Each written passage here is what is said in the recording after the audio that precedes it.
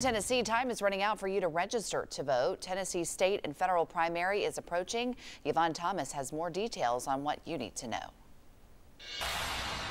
We are months away from our state primary in Tennessee, but the deadline to register to vote is approaching fast.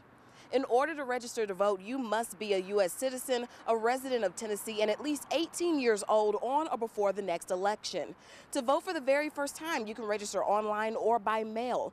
Just go to the Tennessee Secretary of State website to register virtually, or you can go there and print out a registration form and mail it in. Now, if you're already a registered voter and you've recently moved within the county or changed your last name, this is the time to update that information as well. If you move to a different county in the state of Tennessee, you need to register within that new county. Election Day is August 6th. In order to vote in an election, you have to be properly registered at least 30 days before the election date, so that means you have exactly 2 weeks.